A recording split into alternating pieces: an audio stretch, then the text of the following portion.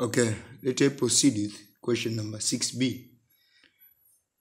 Question number 6b explain how receptors of nervous system communicate with effectors. How receptors of nervous system communicate with effectors. So it is seen as if tough, but it is a very easy question because receptors, they communicate with effectors through the neurons. There are neurons which are taking information from the receptors to the central nervous system. Then there are neurons which relay the information within the central nervous system.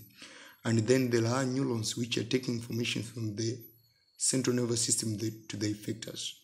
So here in short, you should explain something like the simple reflex action. That is, informations from the receptors, they are carried by the sensory neurons to the central nervous system. And then after the interpretation of the information within the central nervous system, information they are carried by the relay neurons within the central nervous system before they have gone to the motor neurons. And then the motor neurons takes the information from the central nervous system to the effectors where the response is taken. And then brief describe how structure of synapse ensure that signal can only pass through it in one direction. So this is one among the adaptation of synapse, and you are required to brief describe. If you are told to describe, means explain with diagram. So I can explain a little here. In the structure of synapse, as you can see, there is presynaptic knob, and then we have postsynaptic membrane or postsynaptic knob. Now, here we have vesicles, and then we have mitochondria and things like that. So, in explaining this question, you should consider all of these facts. And here we have receptor molecules. So, how does the synapse ensure impulse travel in one direction? The first reason is that the presence of the vesicles containing neurotransmitters only in the presynaptic membrane. Presence of vesicles containing neurotransmitters only in the presynaptic membrane or only in the presynaptic knob. And then if these vesicles, they fuse with the membrane and then they release neurotransmitter. Also, we have only receptors in the postsynaptic knob. So that is the second reason, presence of receptors only in the postsynaptic knob or postsynaptic membrane. But the third reason is that we have the enzyme which break down acetylcholine only in this side. And if it is broken down, it can't go back and take the impulse again. It goes back at the particles, that is acetyl and the choline. And we have only mitochondria in this presynaptic knob. So presence of mitochondria only in the presynaptic knob prevent the fusion of the acetyl and the choline in the postsynaptic knob until they fuse back to the presynaptic knob where they can get energy from mitochondria, and then they can fuse to form acetylcholine, which is stored for future use by the synapse. And then question number 7, evaluate the importance of light and dark reaction processes of photosynthesis to life. So this is simply as evaluate the importance of photosynthesis, kwa sababu light and dark reaction of photosynthesis yenyewe. Kwa hiyo ni sana mtu akuuliza importance of photosynthesis. So for here ni kuzisema importance za photosynthesis ambazo unazijua.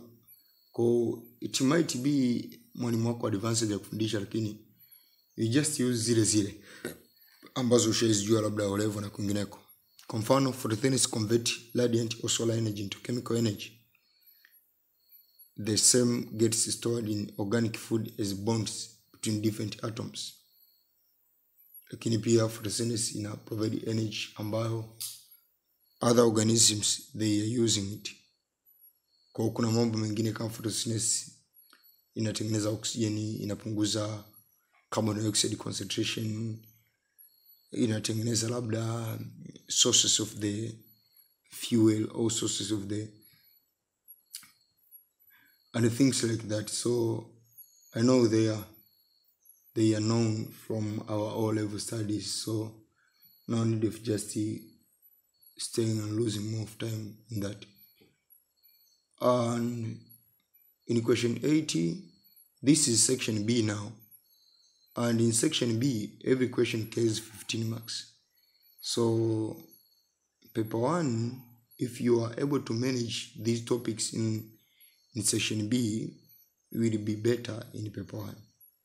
So here you are required to state in question 8a, state rules of estrogen hormone in reproduction.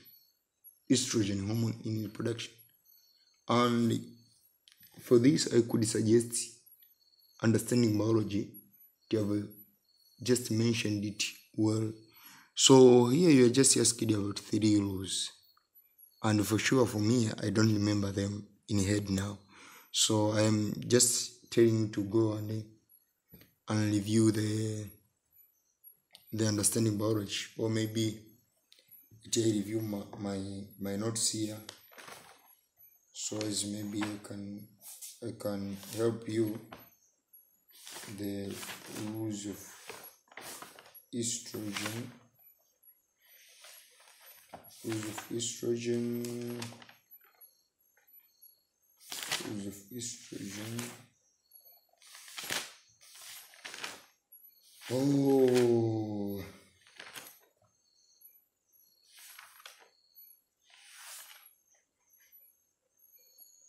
Okay.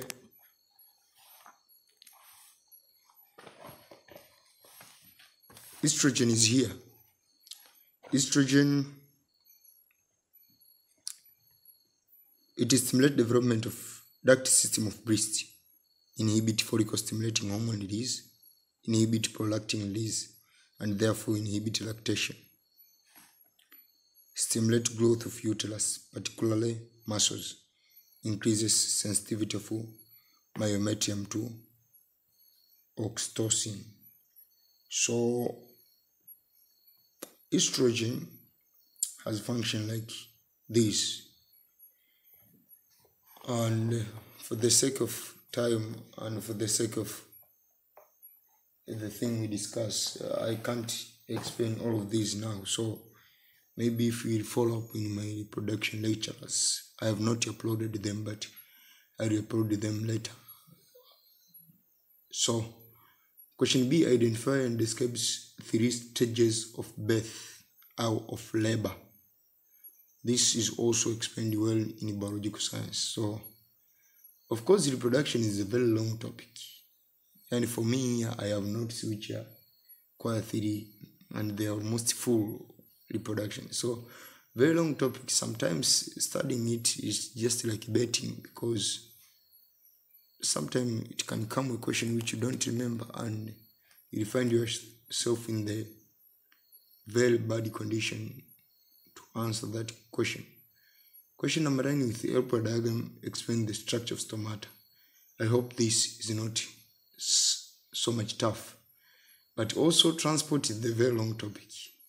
Kwa hiyo huku, yani huku ni karibia topic zote ndefu. Labda kasoro ni labda kama kutolea respiration, lakini kwa mfano hili paper la mwaka jana hawakutoa respiration. Hii paper 2019 hawakutoa respiration. So they asked 2 reproduction question and 1 transport question. If you depended on respiration, imekula kwako. Jitahidi tu sasa ufanyeje usome. Ili swala 10 nalo, then it is very easy. Draw long to the section of mature couple at its fertilization stage and indicate the parts which carry out the following rules.